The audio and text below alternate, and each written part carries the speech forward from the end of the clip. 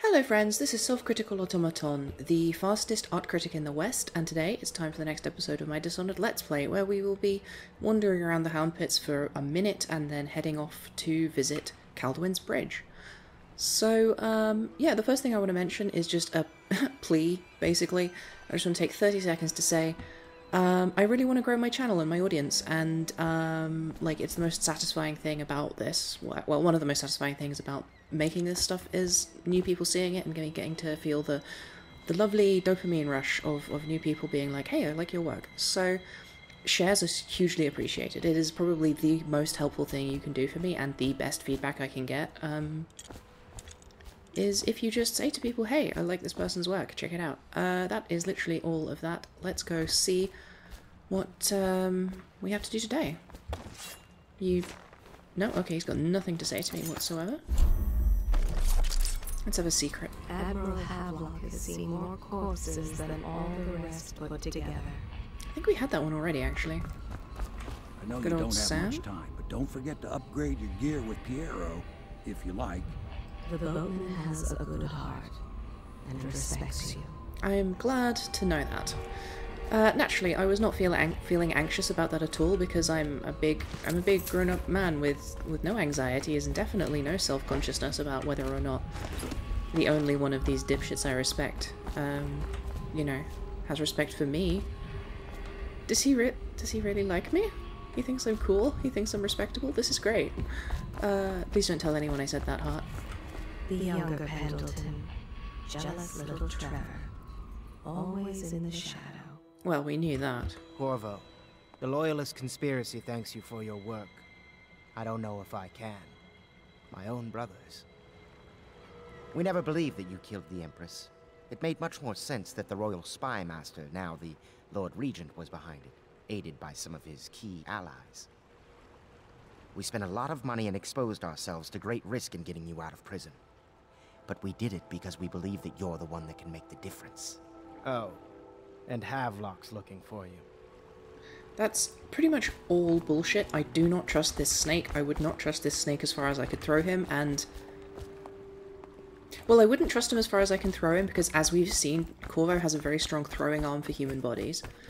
But, I'm going to zip around the place and catch... well, actually no, I'm going to talk about, what he says, because he is just feeding you bullshit. He's feeding you a line of bullshit that he thinks will make you do what he wants to achieve. He's not upset his brothers are gone. He wanted them to be dead. He got you to kill them, and now he's delighted that he can,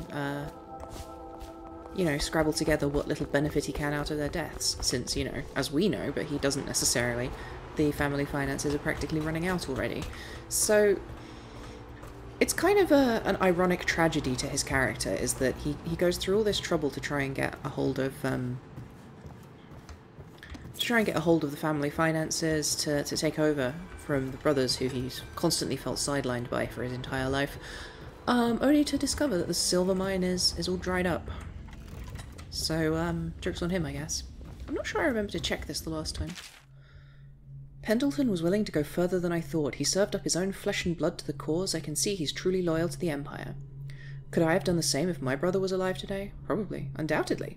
Many innocents must be sacrificed for the good of Dunwall. Every loyal watchman that falls to Corvo's blade is giving his life for the Empire. So, this lays bare the kind of misapprehensions in Havelock's mind. He doesn't tend to think of other people as being very different from himself. He decides that if they act in a way that is similar to how he wants them to act, or how he thinks they are going to act, or how they should act, then he has understood them, and they are similar or different to himself. He concludes that because Pendleton was willing to make this sacrifice, because Pendleton was willing to see the deaths of his brothers, that Pendleton must be loyal to the cause and to the Empire, and not merely seeking power for its own sake, because, well, he gave up his brothers. The idea that he fucking hates his brothers and has resented them for their entire lives does not really enter into his head.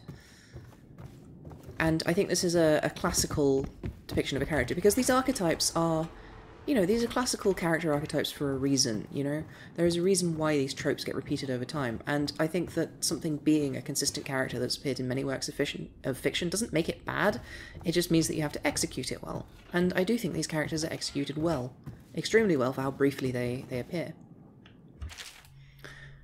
Corvo, thank you for getting me a live weeper. This is going to be invaluable for my old friend at the Academy of Natural Philosophy, as living plague specimens are difficult to procure. Rest assured my colleague will handle this situation as humanely as possible. And here, of course, we have another indicator of just how unethical Piero is. Like, this is not a living person to him. This is a subject, a rat for him to dissect. Also, it is kind of funny to me that they just take away your mattress so you can't sleep. I don't know if anyone ever had, like, I don't know, if you couldn't get up in the morning, your parents take your duvet away or whatever. I don't want to look around right now. Of course. We can give you the tour later, when you've rested. I was wondering, do you think my mother is really dead? I saw her get stabbed, but maybe she was still alive and got better. Is that possible? I'm sorry, Emily. But no, she did not survive. Oh. Did you go to her funeral? Was it fancy and beautiful? A train of carriages rode through the city. It was very beautiful. Flowers everywhere. And thousands of people wept because they will miss her. I wish I could have seen it. I'm sorry, dear. It's kind of heartbreaking, the tragedy of, like, part of the tragedy of this narrative is everything that's put upon this poor child, the expectations put upon her as, you know, the leader, and the manipulations applied to her by people who want to control her. But the simple tragedy of a child not being able to go to her mother's funeral is low-key heartbreaking. Hey, sweetie, how are you holding up? I mean, this place isn't as pretty as the Golden Cat, but I like it better anyway. You can see the tower across the river from here. That's where my mother died. I've been planning for Emily. Lesson plans are together. A schedule is prepared. We will make life as normal as possible here. So, let's just check in with the hearth and see what it has to say about her. She sees more than she is telling. Young Lady Emily. Poor Emily. Her childhood is lost. She has become a pawn in the games of men. Which is a more entertainingly florid way to say the exact same thing that I just said. Also, note that the characters in this room are speaking with a very loud echo. That is completely incorrect for the space they're in. Just because there's a crack in the ceiling doesn't mean they should be echoing like that. That's not really how sound waves and echoes work. Anyway, let's catch up with the plot. All right, my friend. Martin's devised our next move. There's a footnote in Campbell's journal that tells us the Lord Regent's mistress sat for a portrait with Sokolov, the painter and royal physician. He'll be able to give us her name. Sokolov lives on Caldwin's Bridge about half the time, out over the river. The catch is that I'm afraid you've got to head out right away, while Sokolov is at his apartment on the bridge. Samuel can get you close to the bridge, but you'll have to find Sokolov. Bring him back here intact, and it'll enable us to make our next move. I can't believe what you've done so far. Escaping from Coldridge, taking down the High Overseer, recovering Emily. You make this old military man proud. That's it then. I don't remember if we read this before, but I'm going to read it again because it gives us some interesting information about Piero's mindset, which is going to be relevant. Excerpt from a series of newspaper articles from prominent natural philosophers by Piero Joplin. It is through no fault of my own that the average citizen has expressed a preference for Sokolov's elixir over my own formula, sold as Piero's remedy, a name I did not choose if you must know the truth. The public has spoken its usual message of idiocy, spending their coin as a means of selecting Sokolov's formula over mine, which I believe to be the equal, if not superior. Much has been made over the popularity of these concoctions as a means of resisting this remarkable new plague. I say remarkable because this strain works with an efficiency we have not seen in the history of the Empire. This plague, now making its way through the city of Donwall, is unrivaled in its effectiveness. I have studied it with the blood of those afflicted, and it is nearly perfect. Elegant, in fact. And while it is true that Piero's remedy and Sokolov's elixir are known to protect the body against the plague equally, my own has properties not fully understood which relate to the mind itself and the spirit. It is this way that my formula wins out, here where one should pay attention to this contest. For you see, Sokolov's elixir, with its emphasis on the brute animal body, is a crass goo better suited for livestock. The subtle and secret variants in the key ingredients making up Piero's remedy ensure that it works on the higher functions that separate humankind from the mindless blue-jawed hagfish swimming in the Wrenhaven River. So, Piero is just like that. He is that kind of person. He is very, very arrogantly obsessed with his own brilliance as compared to those around him. He makes a marked counter to Sokolov, who is confident in his superiority, whereas Piero is very anxious in his superiority. He's constantly determined to assert, regardless of the face of the evidence, that what he does is brilliant. What other people do is stupid. It is not merely enough that he is better than other people. Other people must also be worse than him. So, let's see what you got for me. Ask me for any gear you need. So at this stage we have now picked up pretty much all of the useful upgrades for a non-lethal run. There's no point upgrading things like spring razors because they only kill people. And the pistol, again, it really is only useful in combat with other humans. Bullets, bolts, grenades. Well, grenade capacity might be worth upgrading. Yeah, so luckily we don't need to completely fill up on sleep darts. It's worth grabbing almost all of these though. And the rest of these aren't an issue. Because, again, as we spoke about ages and ages ago, one of the flaws with this game's design is that you are incentivized to play non-lethally. However, if you play non-lethally, you don't use most of the tools and you basically never run out of resources. Let's head out. Off to Caldwin's Bridge, sir. We'll get our sleep later. Just climb aboard when you're ready.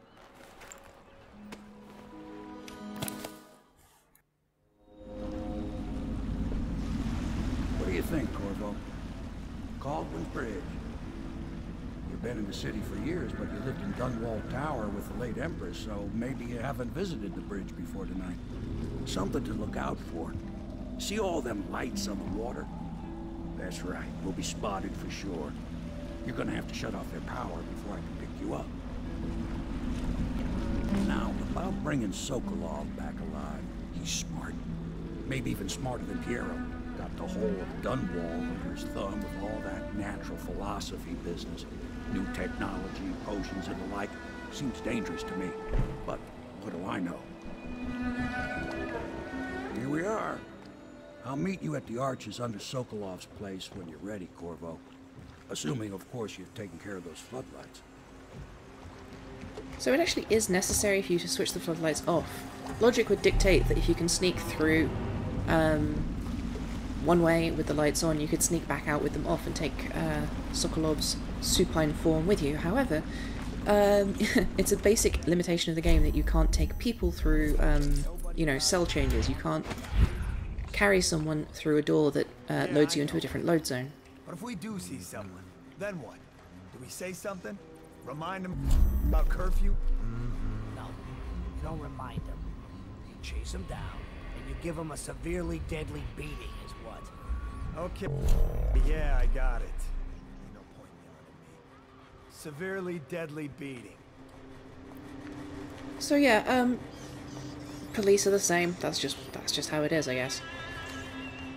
Right, so this whole section is very heavily modelled on the classical depictions of London Bridge, which I think is really neat and interesting. Because the historical high medieval London Bridge is what people think of as, well, actually, no pedestrian movement is allowed along Caldwin's Bridge during this period. Most non-Brits, and indeed many non-Londoners, tend to think of... Oh shit.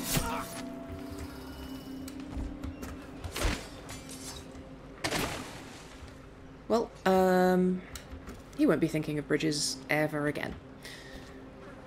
Unfortunately, he turned around at the wrong time. This is just... it's one of the occupational hazards of being a guard. Ultimately these tragic events are no one's fault, they simply happen. Now, this guy's got his back to a wall, which is really inconvenient. This guard is kind of notable to me for being one of the most irritating guards in the world to deal with if you want to stealth through this section and feel the need to take out the guards for whatever reason. He lays bare the careful randomness of the guard programming, guards have specific patrol routes, but they also have semi-randomized behaviors. Some guards are static, they stay in one place. Some guards have patrol routes that they stick to, and some guards wander randomly within a certain area. Sometimes this guy goes for a piss, sometimes he has a smoke, sometimes he leans against this, sometimes he goes around. Leaning against a wall is unfortunate because it means you can't knock someone out easily. I really wish he would turn around. But yeah, these combinations of behavior add a randomness to the... There you go, see, I told you. Add a randomness to this game, which is a little bit less usual for immersive sims and stealth games. It's one of the reasons why this is one of the best stealth games and immersive sims ever made. The fact that you can... And yep, that's why I knocked these guys out, in case you... Oh shit.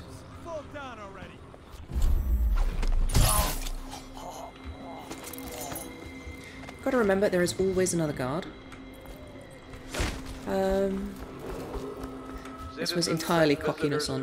You know, I'll take the L here, this was down to me. So yeah, one of the reasons why this is such a good stealth game is that these guard behaviors are both predictable and randomized. It's never quite the same, but it's often quite similar, and one of the flaws with procedural generation in games generally is that you see the patterns. You ultimately, you know, if you play a roguelike, you learn to recognize the chunks, the kinds of rooms that appear, the kinds of layouts that appear, and sooner or later you realize that you are merely observing 100 variations of the same thing, but they aren't meaningfully different. Whereas the randomized behavior of a guard, the tension of sneaking up a guard behind someone and not knowing if they're going to turn around and see you, that is always tense, even if you've done it 100 times and know exactly what you're doing. And so adding that that randomization but retaining the predictability actually works in this context, where it doesn't in a lot of procedural generation contexts. So I was talking about London Bridge because...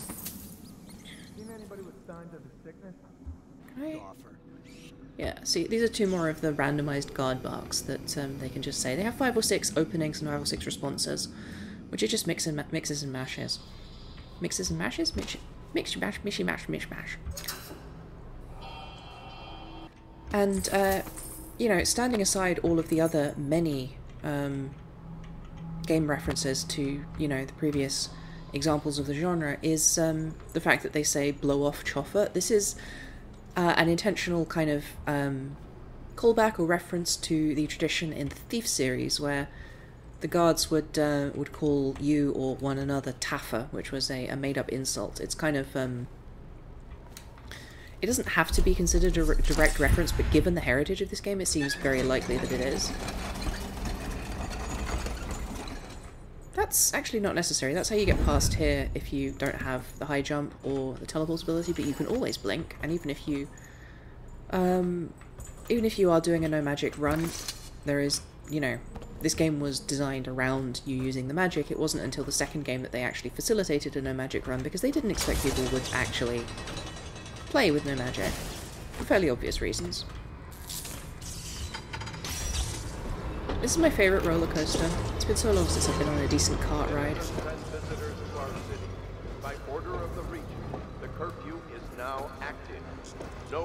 This is a fun little mechanism by which to bypass this entire stealth section. If you manage to stay up here, you can basically stay completely out of sight from these guys. There's very little to gather on the ground floor. There are some weapons, which we don't need. Some potions, which we don't need. Some assorted other doodads and flimflammery. But, yeah, so... this whole sequence is directly inspired by the medieval, the old London Bridge. Which, was actually... people think that it fell down and that's why it doesn't exist anymore. People think that there was a major collapse and that's what happened to it, but that's not actually the case. There were some minor collapses over the course of its history, and it was very often like collapsing and shedding bits of masonry, but there was no singular grand collapse that resulted in the decommissioning of the bridge. Additionally, non-Londoners tend to think that London Bridge is the big suspension bridge. That's not the case. That's Tower Bridge, and it will behoove you to remember that correctly.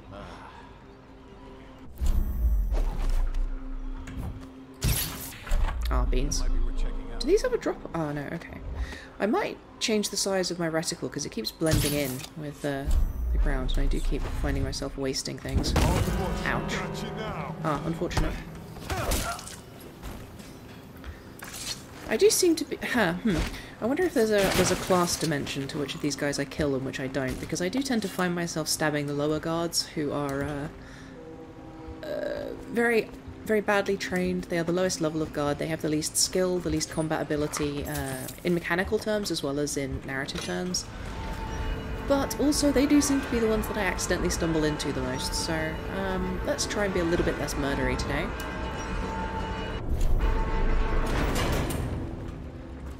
Regardless, the classic image of London Bridge obviously no longer exists, and if you aren't aware of it, then... Oh, this is unfortunate for him too, isn't it? Are you... Excuse me, sir, are you? Well, isn't that just the darndest thing? I didn't even kill this one. I mean, this is just really why we need to enact strict safety standards. As you can see, part of the railing here has been removed, which is in clear contravention of DOSHA standards, which is obviously the Dunwall Office of Safety Assessments, and it's tragic. This tragedy could easily have been avoided if not for the fact that someone, somewhere, has decided to contravene safety standards for their own convenience. It's completely unacceptable, and it is not the way we conduct things in a civilized society. There's nothing else here, so let's move back. As I mentioned, like, ragdolls in this game are incredibly fragile. What happened was that he got too close to his animation got him too close to the edge in a way that the game defaults to someone stumbling and falling down. He ragdolled, the physics of his ragdoll pulled him off the edge and he fell down on his head, and that was the end for him. Which is not entirely inaccurate to real life. The human neck is incredibly fragile, and other phrases that I say that make me sound incredibly sinister. But, unfortunately for this guy, that was all it took. So, yeah, London Bridge. London Bridge, it was actually built in the, Middle Ages. It was commissioned by Henry VIII. And it very quickly became heavily inhabited. People built their homes on the bridge. If you aren't familiar with the classical depictions of London Bridge, then the image of it is simply very striking. The this idea of a bridge that has houses built along it is quite a striking image. It's an unusual thing to see because it's so rare in the modern day for fairly obvious reasons. But historically, it hasn't been that uncommon. In this blasted curfew, how is anyone supposed to make a living? Well, Mr. Pratchett, even a wealthy man like you needs the city watch. Gangs are cutting throats and smashing windows left and right, and the weepers, excuse me, the plague victims are worse. Are you saying the Lord Regent is wrong for imposing curfew? It won't do you any good to bait me, officer. But don't worry, I'll be fine. I'll profit. A smart man can come out ahead, even in the time of plague. Sure, like that Sokolov. He's doing fine. Always a lot of exotic items coming and going from his place. Keeps this place running, at least for now. Yes, yes, if by exotic you mean foul-smelling as a witch's bottom. The royal physician will be fine too, until he crosses the wrong man. This guy seems overly familiar with the smell of witches' bottoms. I'm going to say that much about him. So this actually, I think this is Pratchett of Pratchett's Jellied Eels, which is one of the food items you can consume during the game. You see advertising for it everywhere. He is a well-known industrialist in this area. It's a nice detail that he exists as a person and you can come and find him. It doesn't interact in any, like, further way with anything, really. It's just, he's here. Hey, it's that guy you know from the advertisements, which is like...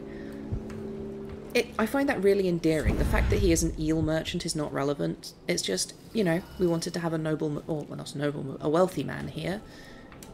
And so we did. And hey, we have, why not make it the same guy? It's just a nice little touch. Anyway, yeah, so that is going to be all from me for today. We'll finish exploring the bridge next time, so join me for that. And thank you for watching. If you like this, you can also follow me on Twitter for updates, stream announcements, and one-tweet micro-reviews, or why not donate to me via Patreon or Ko-fi, or just share my work. Thank you so much for watching.